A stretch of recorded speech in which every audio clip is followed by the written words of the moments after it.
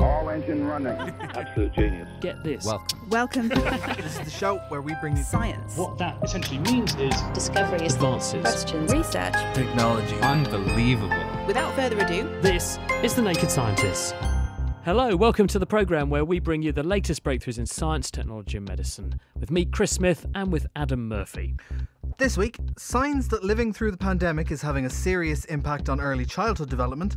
Leaded petrol disappears from the last service stations, but why did we use it in the first place? And the new wooden floor that generates electricity when you walk on it. Plus, what does immunity against COVID-19 really mean? And what should be our strategy going into winter? We'll also hear about a new generation of coronavirus vaccines that might be able to protect us better in future. The Naked Scientists podcast is powered by ukfast.co.uk.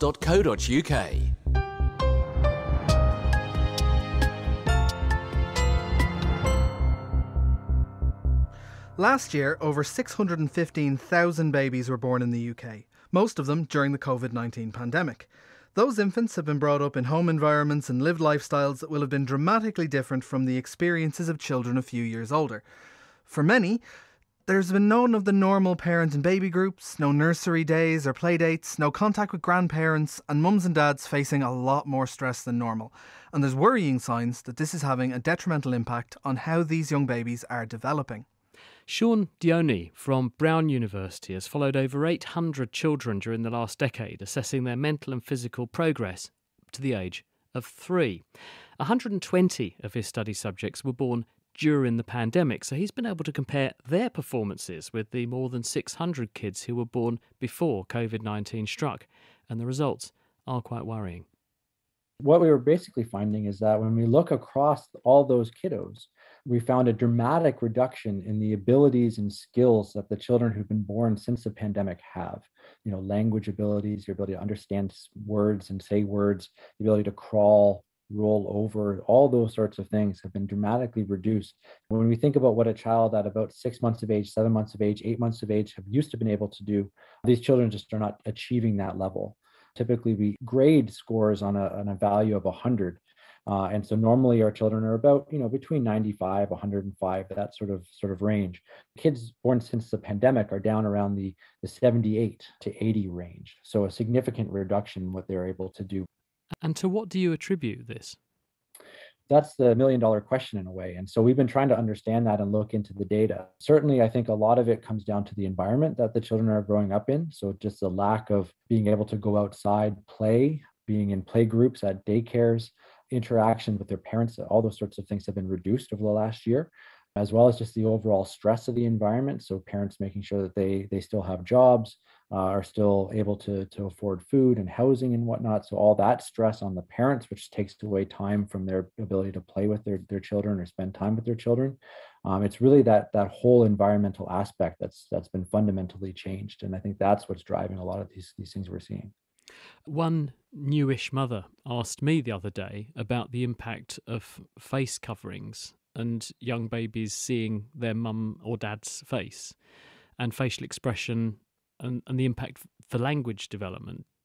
Absolutely. So there's no question that one of the biggest things that we have in our games and tests that we do in kids before and after the pandemic has been that our team is wearing masks. And as you'd say, you typically sort of think about that in terms of language, right? Can they see your facial expressions? Can they see how your lips are moving as you're making words? What I think is surprising in our results is that we're seeing these deficits in motor aspects. So things like crawling, standing up, walking, taking first steps. So things that you wouldn't normally associate with those facial expressions. And so although masks are probably playing an important role, it's not the only thing that's coming into this. Can you rule out mothers catching coronavirus when they're pregnant? I mean, could that be a contributor here, that the illness in the mother has in some way affected, almost like a congenital problem, like Zika did? Do you think that could be a component, or did you rule that out in the study? So these kids were all born to moms who are healthy during pregnancy, although when we talk about healthy, this is self-report. So the mothers may have been asymptomatic but didn't know.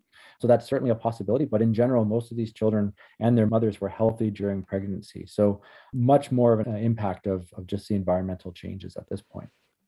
Do you think this is permanent? Because obviously the question that's going to be going through many new parents' minds, having heard what you're saying, is, my goodness, is my child damaged forever? Do you think the children will catch up?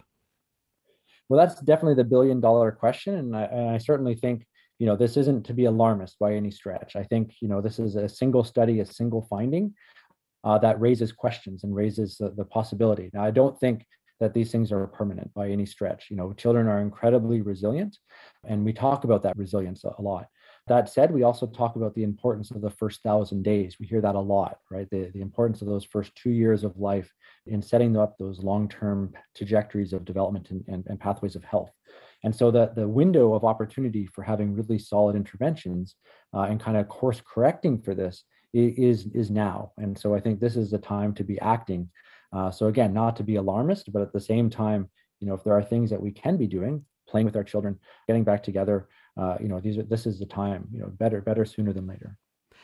What advice can you offer parents then, especially if they're just about to have a baby, to make sure that their children have the least risk of the sorts of changes you're seeing here happening to them? That's a great question as well, and we're certainly not here to give sermons and whatnot. But at the same time, I think when it comes down to it, it all comes down to playing with your child, right? Love your child, and if you do that, you'll end up playing with your children, interacting with them, stimulating them, and both helping your mental health as a parent, but also helping their mental health and their development. So even if we can squeak out those 10 minutes between Zoom calls, that half an hour to an hour for bath time and reading time before bed, all those sorts of little things really add up and make a huge amount of difference. Similarly, getting outside, getting out to playgrounds, play, interact with other families, and just trying to get back to that environment that we all had as kids, and that kids had even a couple of years ago. It's sobering news, isn't it? But at least it ends on a positive note. Play with your kids, love your kids. That's good advice, regardless of what pandemic we're in. Sean Deoney counting the cost to children of COVID restrictions there, and that study is currently out as a preprint on medRxiv. Now, changing the topic to something completely different. This month, we've got some smiles going on all around the world, really, because finally we have kissed goodbye to leaded petrol. After 20 years of campaigning and close collaborations between different international groups, Algeria, which was the last country that was still pumping leaded fuel, has finally made the switch to all unleaded. But why did we use leaded fuel in the first place, and how was it putting us all at risk when we were using it? Eva Higginbotham spoke to the United Nations Environment Programme's Rob de Jong. So some decades ago, the whole world was using leaded petrol because in the early 20th century, around the 1920s, it was found out if you add some lead to fuel, it will increase its octane, which means that it will prevent pre-ignition in the cylinders and the engine will just run much better. So when they found that out, basically all fuel in the world, all petrol in the world, they started adding lead. And in the 1960s, 70s, the whole world, all the fuel used was this leaded fuel where they added lead. And what's the problem with adding lead? The problem with adding lead is that it doesn't combust in the engine, but it works as a catalyst. So it goes out with the exhaust into the atmosphere. And of course, where cars are driving, people are breathing. So everybody was breathing these small lead particles that were nicely dispersed to the air through cars, through their exhausts. And that breathing in that lead goes in your lungs and even through your lungs into your blood. And in the 60s and 70s or 50s and 60s, I would say, it was found that this lead in your blood is really bad for your body and has multiple health impacts. Actually, doctors tell that there's not a single part in your body that is not negatively affected by the fact that you have lead in your blood. So we tried to move away from lead because it was having bad health effects on the people who live nearby. That's not the only reason. So it was indeed having serious health effects, but it was also preventing the mental development of children's brains.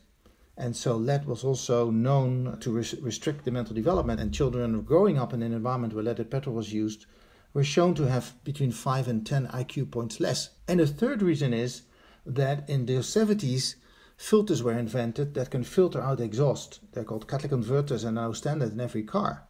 But those catalytic converters cannot run with leaded petrol. And so those filters that can filter 80 to 90% of pollution from cars could only work when we would switch to fuel without lead. So how did that transition get started, moving from everyone having leaded petrol away from that? You can imagine it was a major transition. Every single car in the world was going around on leaded petrol, and now we had to go to unleaded petrol. And that worked quite quickly in the developed world in the 80s and 70s, 80s and 90s. Most of the developed countries banned the adding of lead to fuel, and soon they were unleaded. However, at the beginning of the 21st century, there were still more than 100 countries using leaded petrol, and almost all of them were in low and middle income countries where these programs had not been started. If you need the lead to make the engines work better, how have we now gotten away with not using it? There are different ways to compensate for removing the lead. The most common way is you change a refinery process that needs some investment, and the fuel that you produce, and fuel is a mixture of different components, the components are slightly different, and you can then increase the octane with changing a refinery process, increase the quality of the fuel, increase the octane level. There's also other possibilities. You can add another additive instead of lead, ethanol or another manganese. So there are different ways that developed countries manage basically to completely eliminate leaded petrol and keep the same quality of fuel. And what were some of the challenges in getting to the final transition of no one using leaded petrol? Well, there were a number of challenges for low and middle income countries, the global south, to follow the developed countries. Some of these challenges were, one, there was a lack of awareness among consumers. So people had been driving around using leaded petrol for decades. And now this new product came, unleaded. It was costing slightly more. They were not known to it, and there was no communication about why they should take this. Another issue was that there was resistance from local oil traders and from the chemical industry to stop using this additive. People were making a profit out of it, and they were trying to stop it. And there were these myths going around.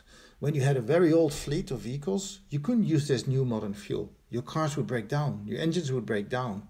But many countries we worked over the years, ministers and decision makers said, well, this unleaded is nice for the developed countries, but in our case, when we have an old fleet, our cars can't take it. These are all not true. These are myths, and we debunked them with publications and showing that actually it did work, but it took a bit of time and a bit of effort. In addition to that, the producers of the additive, they actually bribed some government officials to keep buying the lead additive and keep adding it to fuels. And so some of these countries, their refineries, they created huge stockpiles. So those were a number of challenges we had to overcome in the past years to get the whole world to move to unleaded petrol. What sort of benefits can we expect moving forward then? Studies have shown that switching to unleaded petrol saves an estimated 1.2 million premature deaths every year. So this is a major environmental success, a health success.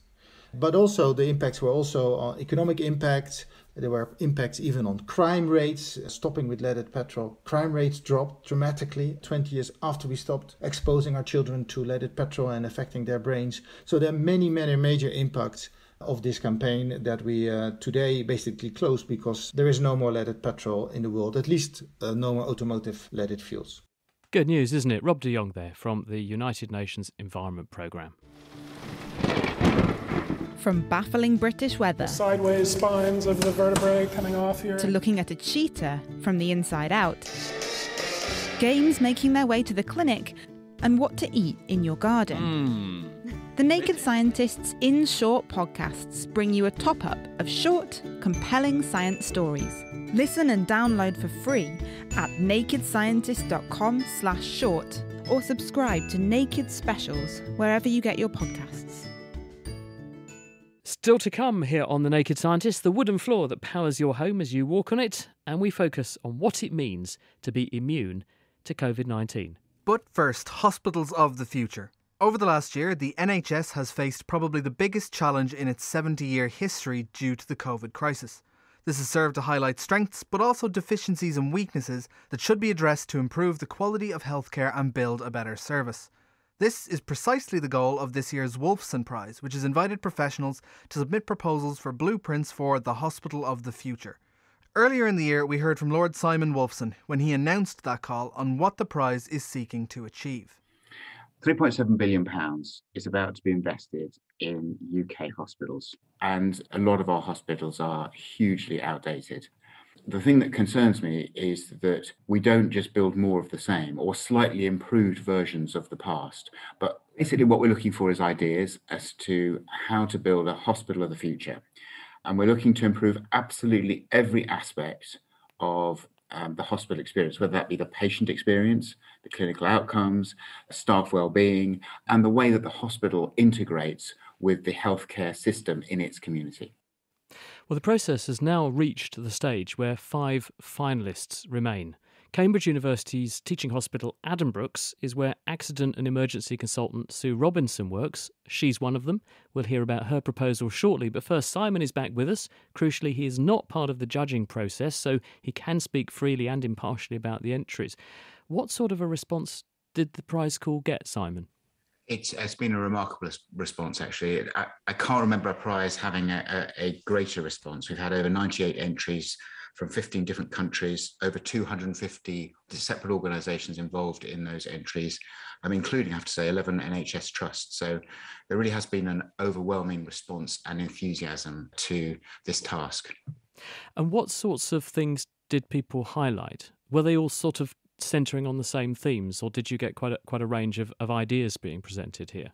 No, we've got a huge range of ideas, actually, and that's what's exciting. And in fact, if you look at the 5 finalists, very different entries from each of them. Broadly speaking, though, what we've got across all of the entries is improvements to the operations in hospitals, the look and feel of them.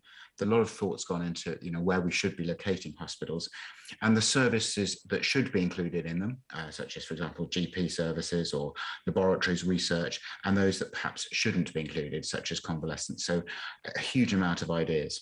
And I suppose part of the value of this is that those ideas have come from people who are boots on the ground. Sue Robinson is one of them. Sue, you run a very busy, I know I've seen the queue outside of it, A&E department.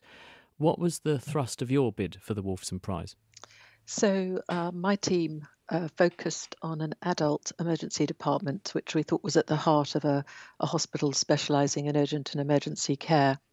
And we tried to design out weights for both patients and staff so that we could deliver improvements in many of the elements of quality that Lord Wolfson refers to.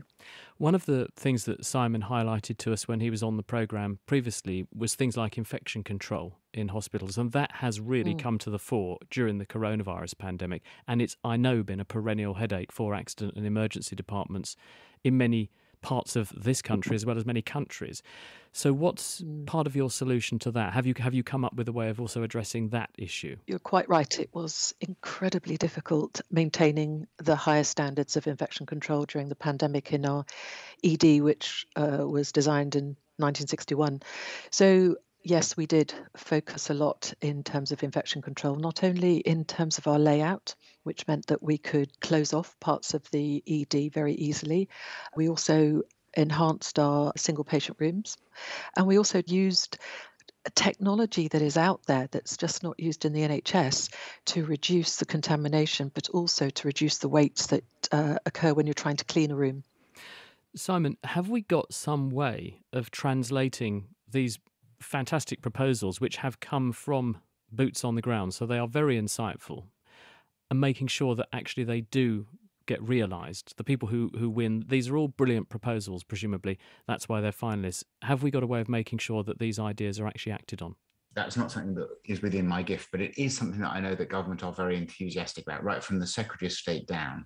Of course, one of the critical things will be cost, and I'm hoping that the entrants talk a little bit about the costs of their ideas when they come back with their final entries. But I think there is one other thing that will make an enormous difference, and that is the amount of freedom that our hospital trusts are given.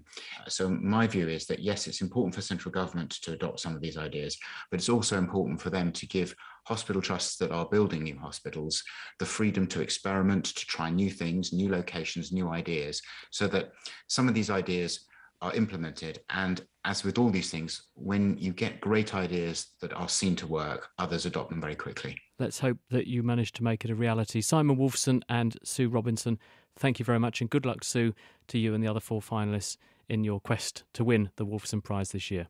Absolutely. Brilliant stuff there. There's going to be some really interesting ideas coming out of that. Now, before we look into vaccines, boosters and immunity to COVID-19, which is what is coming up next, let's pause to appreciate, in the words of one famous tech company from the past, the appliance of science. Because Swiss scientists are jumping for joy on their new nano generator, which is a wooden flooring capable of powering electronics and light bulbs just through the action of you walking on it. Harry Lewis reports. Do you hear that? Just there. Yeah, that's the sound of my floorboards creaking, which is an ominous sign. In this case, it's because the boiler leaked a little while ago and it's bloated the floorboards right up. It's not a good sound. But what happens if that sound instead could correlate with something nice? Let's say savings. What happens if your floor, when walked upon, could actually produce energy? Well, it could. It's called triboelectricity, and Guido Panzarasa is here to explain to me exactly what that is. From physical point of view, the phenomenon is the same that produces static electricity, the same kind of effect that happens when you pat backwards a cat. That's because when two dissimilar materials are put in contact and then separated, electrons accumulate on one material, then this generates an electric field, which in turn produces an electrical current. This current can be collected and used for practical purposes. And so triboelectric materials are materials that are able to build this static energy. Is wood a good No. A triboelectric material? No, wood is a quite terrible triboelectric material. It means that wood doesn't have a strong tendency neither to attract nor to lose electrical charges. So wood needs to be treated, and the approach was to take advantage of the structure typical of wood. In essence, Guido took two sheets of wood and laid them on top of one another. One of these planks was soaked in a common silicon that's known for soaking up electrons, whilst nanocrystals that prefer to lose electrons were grown in the other. When the two materials are separated or pressed firmly together, they're in a state of equilibrium. They don't produce an electric charge. It's only when they rub against each other. It's also worth mentioning that these materials are sourced sustainably, in keeping with the theme of wooden flooring. In the team's prototype, the small A4 size plank of flooring was actually able to power LEDs, small electronics, even a household lamp. Now don't be mistaken, this isn't a substitute for other renewable energy sources, but it could improve energy efficiency around the house. There's only one question left to ask. Are these smart houses going to continuously cause me static shocks? Oh, no. The electricity generation mechanism will be hidden inside the wood flooring itself. So there will be absolutely no risk of getting electrocuted while walking on a triboelectric wooden floor. Well, wouldn't that be just amazing? Guido Panzarasa there, ending that report from Harry Lewis. Much has changed for business owners, managers and staff recently. But with over 30 years' experience in telecommunications, award-winning independent company Spitfire have the expertise to make sure you stay ahead and can keep on innovating. Whether it's connectivity, MPLS networks, firewalls or phone systems, Spitfire can help. To find out more, go to spitfire.co.uk. That's spitfire.co.uk. Spitfire, telecoms and IP engineering solutions for business since 1988. Music in the programme is sponsored by Epidemic Sound, perfect music for audio and video productions. It's The Naked Scientist with Chris Smith and with Adam Murphy.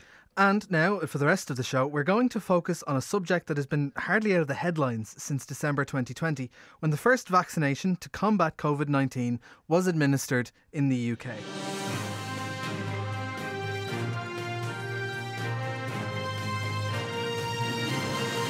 In the last few minutes, we've heard that the first coronavirus vaccine has been approved for use in the UK. The Delta variant of the coronavirus, first identified in India, is sweeping around the world. There is the potential for people who get COVID after being vaccinated to still pass it on. Protection against coronavirus starts to reduce within 6 months of people being fully vaccinated. We need to recognise that what comes next is going to be really quite challenging. So lots to get our head around. 10 months on, what do we now know about the immunity that we get against the new coronavirus from vaccination or even from infection? And how good are these vaccines at actually protecting us? How long does that immunity last? And is our vaccination strategy the right one? Could we even build better vaccines that might improve on our present situation? Well, first, let's begin with the situation as it stands. Here in the UK, about 80% of the adult population are now fully vaccinated. So what effect has that had on the transmission rates and the disease rates from the new coronavirus? Sarah Walker leads the National COVID-19 Infection Survey. What's the impact been, Sarah? I think the impact's really impossible to underestimate. So last week, we estimated 1.4% of the English population were COVID positive. That's the same rates as we saw at the end of December and January at the beginning of this year, when over 1,000 people were dying every day from COVID. And yet, the hospitals, there are COVID patients, but things are holding steady. So the vaccines have been enormously effective in preventing severe disease and death. The government were quite keen to emphasise that the relationship between vaccination or between catching coronavirus and getting severe disease had been weakened but not completely abolished. It's at least 10 times lower, though, isn't it? You're very well protected against severe disease if you've been vaccinated. Yes, absolutely. I would stress, however, it is something that we do need to keep an eye on. What we're also finding is that your protection from getting infected again does seem to be changing a bit with time. And obviously, that's the first step to severe disease. So at the moment, no cause for concern, but we do need to watch it carefully. What are your figures telling you? When you look at a vaccinated population like the UK and circulation of the infection, what do we think the performance of the vaccines is in terms of stopping the infection spreading and the difference between severe disease and just catching and transmitting on the disease? So there's two key components. So firstly, with Delta, the vaccines are not working quite as well as they did against Alpha, but they are still doing a good job, particularly 2 doses. But what we do see is if you do get infected, despite being vaccinated, so you have a much lower chance of that. But if you do happen to get infected, you've still got as much virus in your nose and throat as people who haven't been vaccinated. And that means at least potentially you've got the same chance of passing it on. And is that what you're seeing? Do the figures bear out the idea that there are people who are catching it and transmitting it despite vaccination? So we see highest positivity rates still in the youngest people who are mostly unvaccinated, but we certainly do see positivity rates rising in older people. And I would stress, if actually people didn't carry the virus for as long if they'd been vaccinated, we would expect to see lower levels in the survey because we test people at random. And so if you've got a high virus level for a shorter period of time, by chance we should just pick you up less likely when you've got a high virus level, and that's not what we see. We see similar levels of virus in people vaccinated and not vaccinated who happen to get infected. And so what do you foresee happening with those sorts of findings as we go into autumn and winter, when traditionally all kinds of infections spread much better because we spend more time indoors together, breathing the same air? The days are shorter, so people tend to be indoors for longer, and it's colder, so people tend to ventilate their spaces less well. So given that we also see that actually how effective these vaccines are seems to be declining a bit with time, I think it's inevitable that we will continue to see high levels of positivity. But what really matters is keeping people out of hospital and stopping them dying. I don't think anyone now thinks we're going to eliminate COVID. We've got to find a way to live with it. And that probably does mean a reasonable number of infections. We just need to make sure the NHS is still able to function and that people don't end up dying of COVID. Do you think, to an extent, that the fact there's high levels of circulation in the population means that some people's immune system is being reminded because they're bumping into people who've currently got the infection, and that's almost doing the government's booster programme for them? It's a really good point, and we certainly saw that people who'd had COVID before did even better if they then got vaccinated. So vaccination and having had COVID before was better than either vaccination alone or having had COVID before alone. I think the really critical question is this issue about making sure that, you know, people avoid severe disease, and certainly for the clinically extremely vulnerable, you know, that there is still a risk there, and there are still 100 people a day dying from COVID, you know, predominantly unvaccinated, but also some people with comorbidities in the elderly. So I think the risk is always going to be there, but there's also certainly potentially a benefit from, as you say, reminding the immune system what COVID is and giving you that boost. When you say that immunity is waning with time, is that just because we're measuring the levels of antibody we can detect in people and we're noting that the levels are dropping? But is that necessarily translating into correspondingly more cases of severe illness? Because we know the immune system works by having a memory that underpins the production of things like antibody. And so even though the antibody levels might go down, you've still got that memory as a sort of foundation that your immune system can dip into in a hurry and remobilise its resources against a threat that it meets. So is it not possible that actually it doesn't matter that people's antibody levels are coming down a bit? They've got that immune memory, crucially, and that could protect them in the months to possibly years ahead. What we found in our study was actually though looking at new infections. So it wasn't just about antibodies declining, it was actually about the rates at which people were testing positive again with COVID. But you're absolutely right. The critical thing is to avoid ending up in hospital. And if you test positive again, but you avoid hospitalisation, that may well be the best outcome that we can hope for.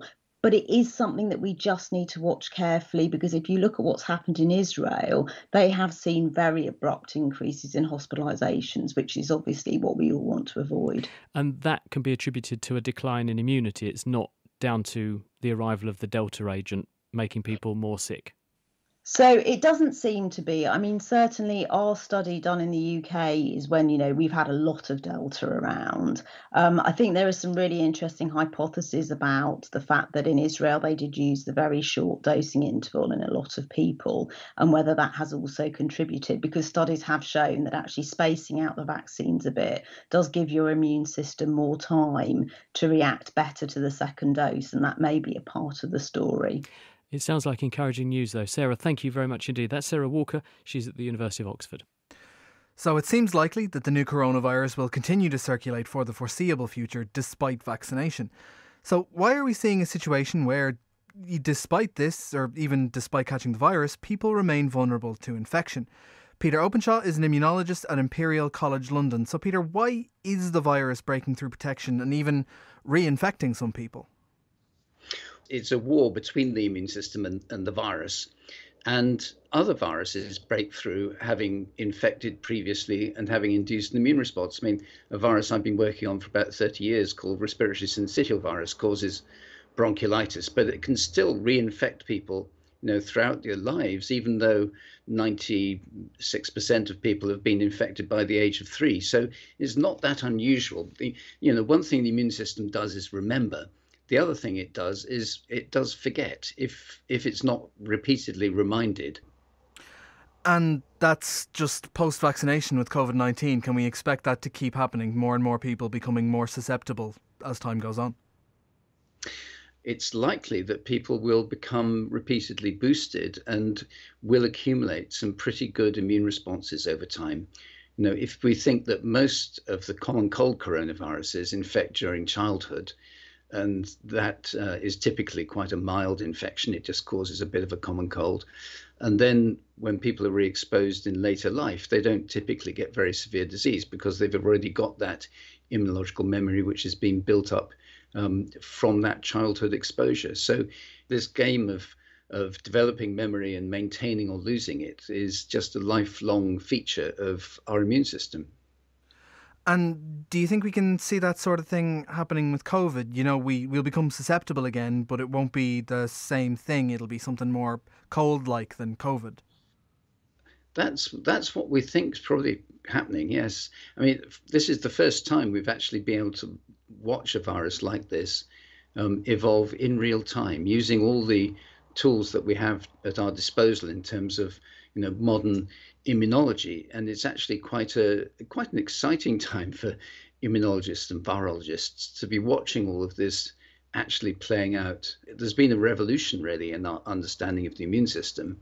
And how does this work sort of between patient groups, old people versus young people, or people whose immune systems don't work as well? Do they get the same sort of benefits long term, or I suppose less detriments than benefits?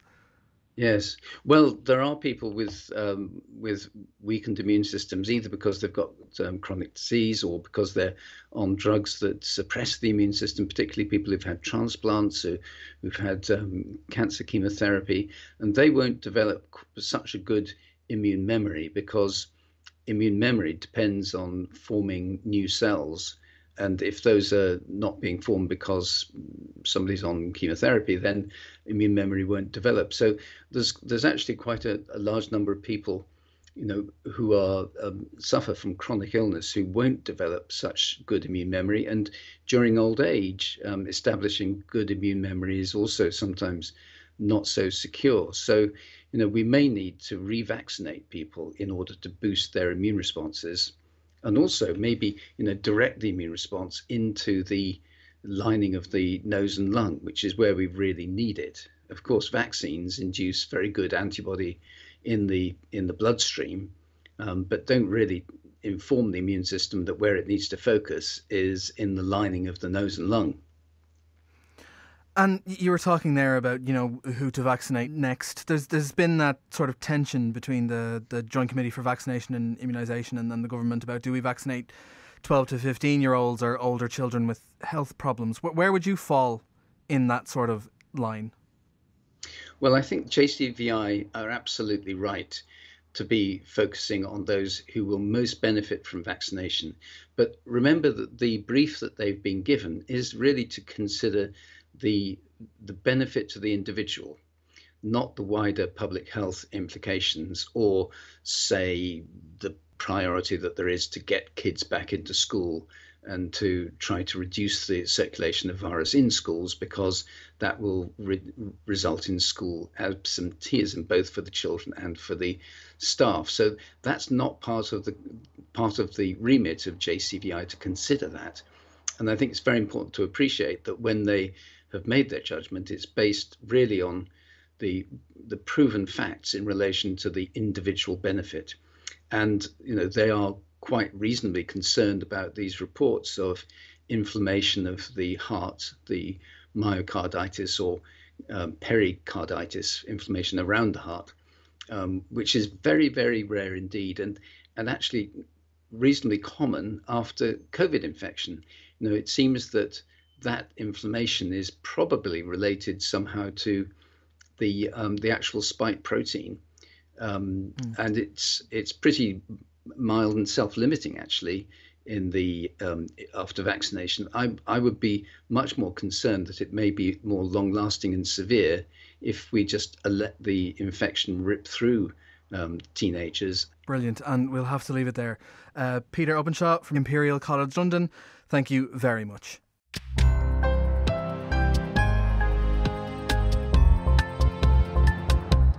You're listening to The Naked Scientist with Chris Smith and with Adam Murphy. And this week on the programme, we're exploring the question of coronavirus immunity, both to vaccination with the vaccines we have against COVID-19, but also in response to natural infection with the virus.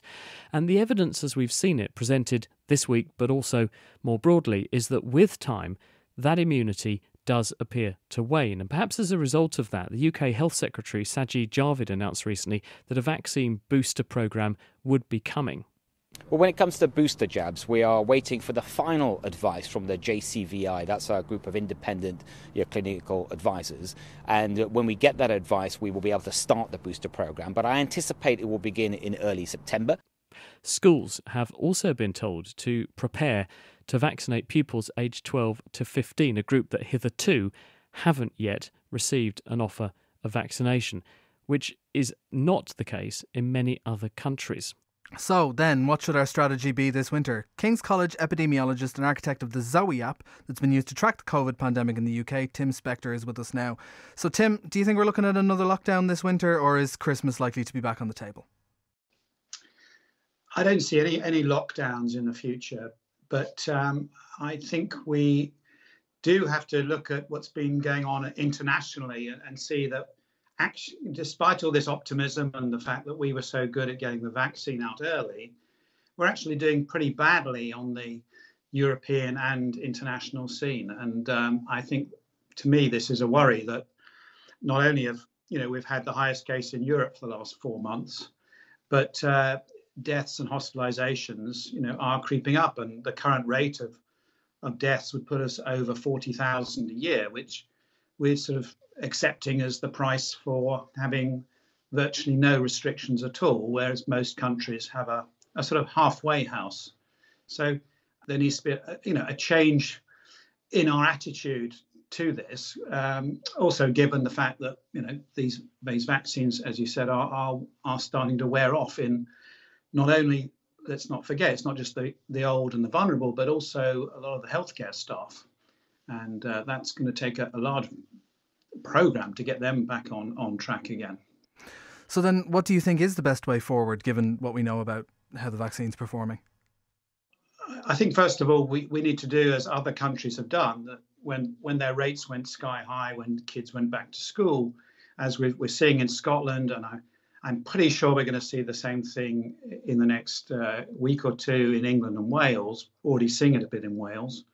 We really need to start thinking again about whether we should have thrown away all those masks and restrictions and take this much more seriously and do the simple things that we can all do to keep it under control and not have major rock festivals and where 10% of people at them get infected and then go back and spread it around.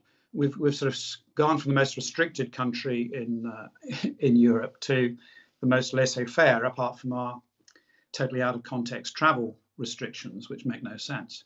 And hospitals are going to be under strain. There's no doubt that coping with this amount of hospitalizations as we go into winter with other viruses on a really stressed NHS is not a great position to be in. So I think we should be prioritizing boosters for the elderly, the vulnerable, and the healthcare staff. And if we have spare capacity, then look at kids. But at the moment, I think it's going to be far too late for most of the kids who are going to be infected probably in the next month before they've had any chance of a vaccine. But these are not easy decisions, as Peter's been saying. I think that it's a changing position that perhaps changes every week. But what we need to do is look much more at our international performance and see why we're doing so badly. What about longer term, monitoring, tracking? What should we be doing there? Well, we need to keep our eyes on domestically. We should give up our ridiculous travel policy, which makes absolutely no sense when we've got the worst rates in Europe. And should be telling people what the real symptoms are. At the moment, people are completely ignorant that the real symptoms of most people getting COVID now are, bad cold, flu-like symptoms. And that's contributing to the extra cases the UK is having compared to other countries. So I think it's all about much more better information and telling the people what's really going on. Brilliant, absolutely. Thank you very much, Tim Spector. Tim is from King's College, London. The vaccines that we've got against COVID-19 continue to work spectacularly well, at least at the moment, to protect people against severe disease. But as we've been hearing through the programme, they're much less good at preventing infection completely, and their effectiveness does tail off with time.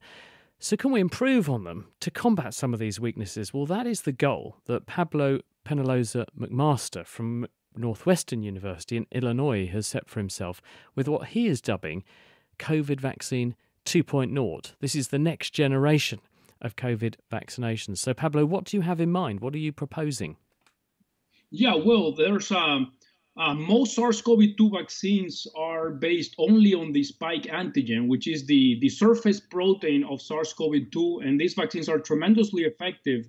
But with as you were saying, there's evidence of breakthrough infection, so we wanted to go one step further, and we asked a very simple question. What if we teach the immune system not only how the outside of the virus looks, but also how the inside of the virus looks?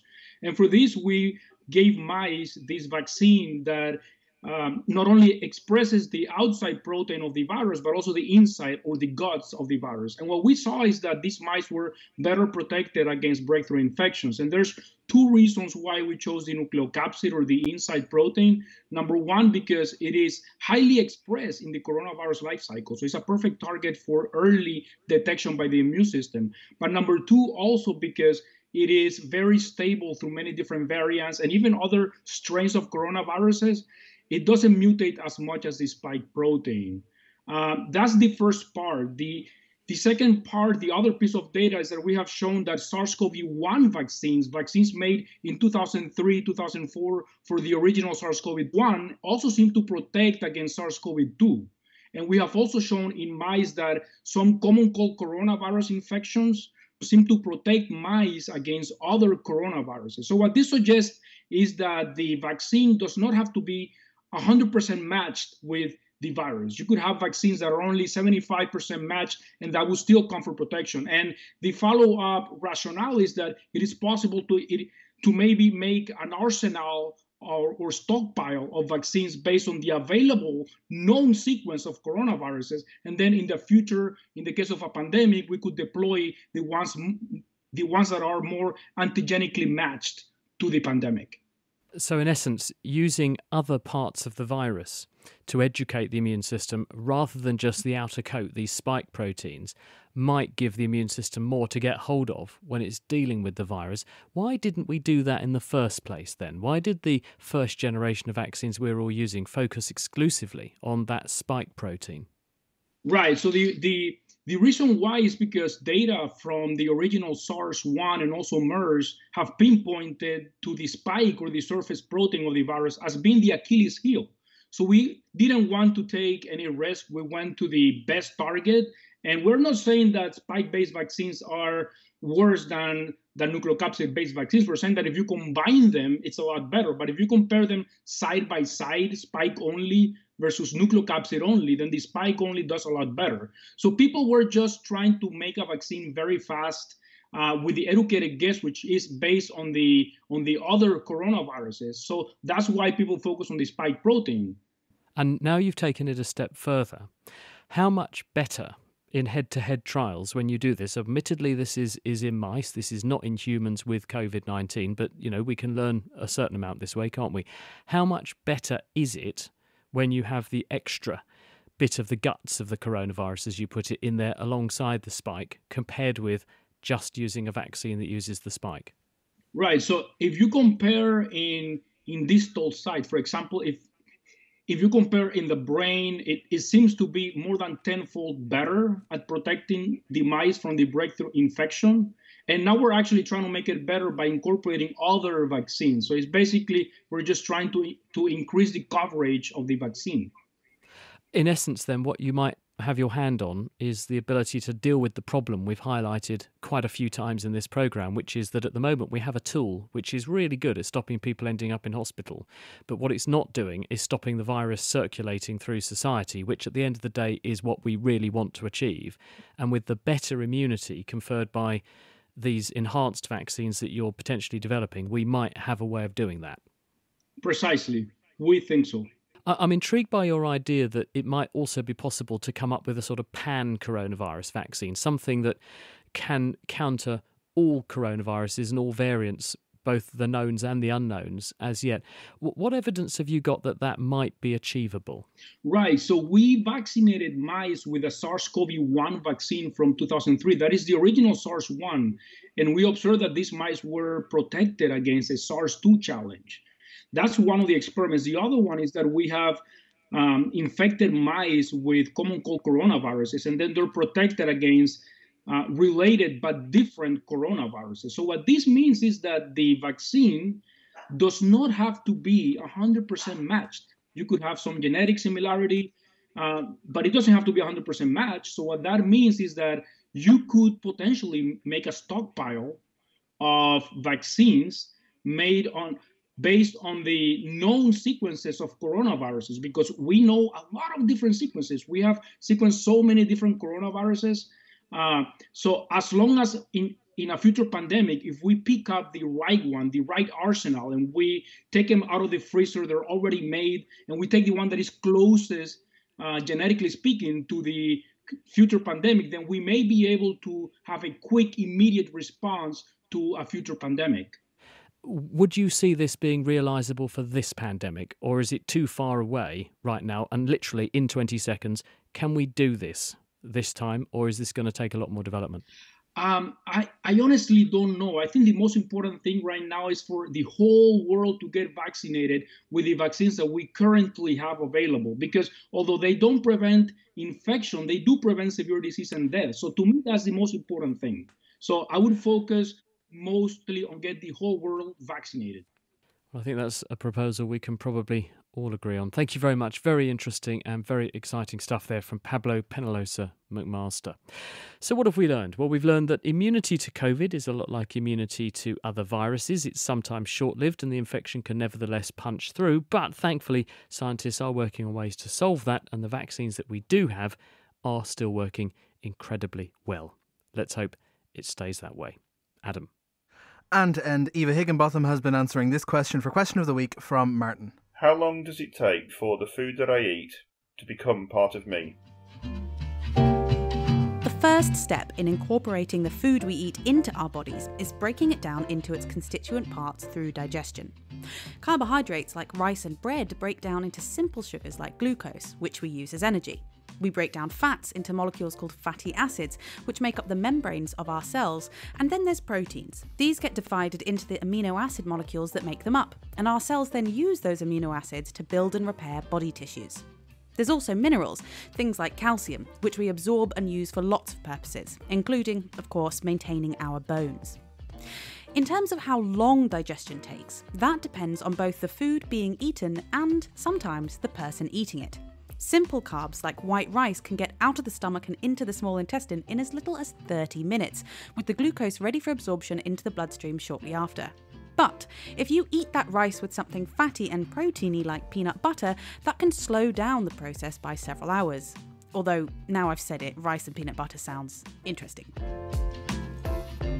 When it comes to protein, lots of people interested in sports have been trying to figure out how quickly it's incorporated into the body. This is because they care about muscle building.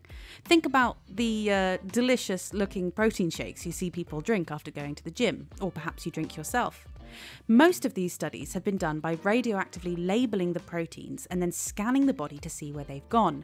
Now, protein shakes normally contain really simple proteins, like whey or soy protein, which don't need as much breaking down as others, and the amino acids in them have been shown to be available to the body in less than an hour in some cases. One study showed that about 20% of amino acids consumed will go towards skeletal muscle, like those all-important biceps, whereas the rest will either be excreted or used in other kinds of tissues.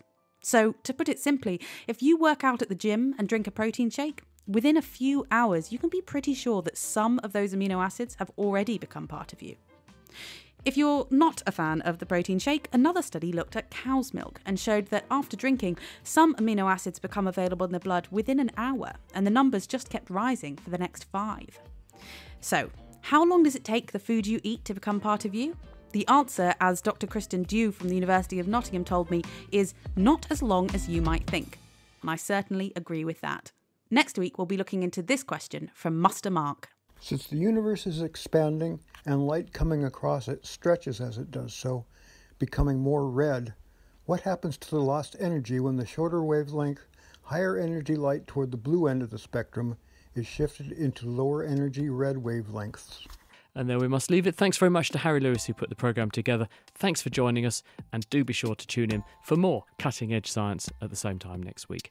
The Naked Scientist comes to you from the University of Cambridge's Institute of Continuing Education. It's supported by Rolls-Royce. I'm Chris Smith. Thanks for listening, and until next time, goodbye.